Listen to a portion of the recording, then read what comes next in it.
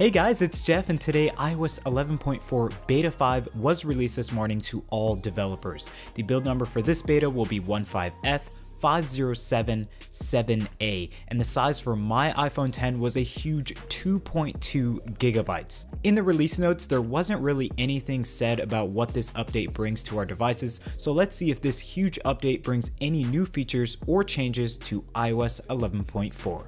So first thing is first, you are really going to want to see the performance boost that Beta 5 gives to iOS 11.4 specifically on the iPhone X. In Geekbench, we scored a 4264, so 4264 on the single core, and a 10296 on the multi-core. But where we really see the performance is in the compute or GPU performance, and in this test we scored a whopping 17,035, which is actually an all-time record on any iDevice running iOS 11.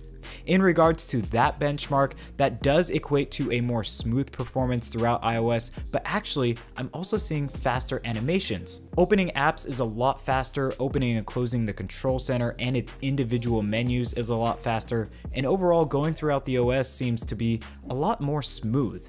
But with all of this performance, do we still maintain the stability that we've come to enjoy in iOS 11.4 betas? Actually, yes. The stability is awesome. Apple really spent their time on this update, and while we were seeing a lot of performance boost, we are also seeing very consistent stability. Now, are there any new features? Actually, no. I haven't really experienced any new features or major changes, but if you have, please comment them in the comment section down below to just let everyone know what those are. I have, however, seen the bug affecting the volume slider in the control center, making it laggy, has been fixed now in Beta 5. So in Beta 4 and Beta 3 is sort of laggy or just kind of all over the place. Now everything is very smooth and the volume indicator updates immediately rather than having that huge lag.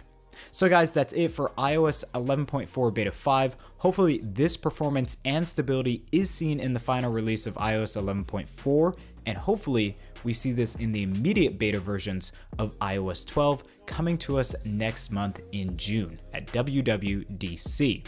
Anyways guys, thank you all for watching, and if you like this video, don't forget to subscribe and throw us a like on the video. Also, if you want to stay up to date on when our videos come out, hit that bell button and you will be notified each time we release content.